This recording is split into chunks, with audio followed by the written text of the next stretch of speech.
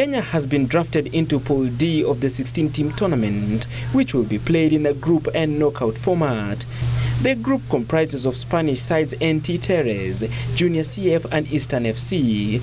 The second batch of Team Kenya is scheduled to leave the country on 14th of this month after the first batch left on Tuesday. Already we have played 5 build-up matches over the period of 2.5 months. And it has given us the opportunity to understand the qualities that our players have. They have to assert their skills in the particular matches that we'll play.